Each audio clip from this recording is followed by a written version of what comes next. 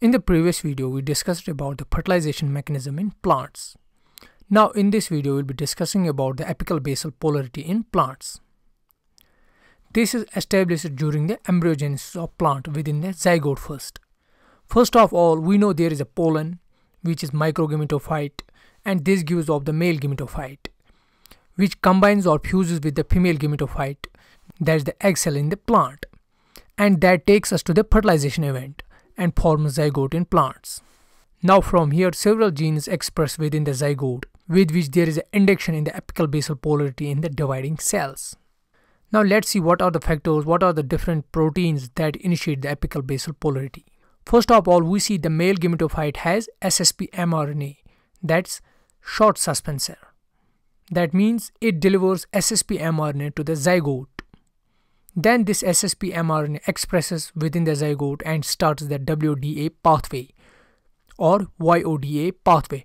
It is the mitogen activated protein kinase. Let's see in detail how these events occur. First, we know we have the zygote, which is formed from the male and female gametophyte.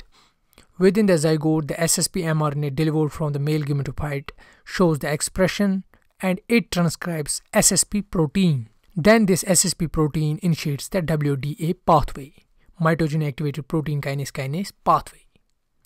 After this, WDA pathway activates MKK45 and MPK36 proteins. These factors in turn activates GRD, that's grounded, and eventually this grounded or GRD has role to play in elongation of zygote, which ultimately leads to the asymmetric division in the developing embryo. And all these events leads to the basal fate in cells. Now let's see how apical fate is driven within the zygote. Simultaneously within the zygote, the other factors are also activated, like WRKY2 is expressed, which leads to the expression of WOX genes, like WOX89 genes are expressed. And this WOX89 helps in the basal fate determination also.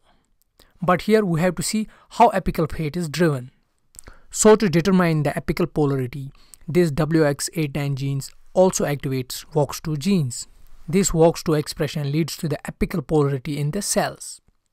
Moreover, WOX2 also activates PIN1 expression. The PIN1 proteins are the auxin efflux carriers. This generates auxin pattern within the embryo called the auxin polar transport. This also leads to the apical polarity in the cells. Now, in order to understand the expression of WOX and PIN proteins, we see WOX89 expression is on the basal side, while as WOX2 is on the apical side, as you can see in this diagram. Then there is PIN1 proteins, which forms a continuous layer in between apical and basal boundary, thus governing auxin transport also. So this is how this apical and basal polarity is established within the embryo of angiosperms. I hope you like the video. If you like it, give it a thumbs up. Make sure to support my work on Patreon and also do subscribe to this channel. Thanks.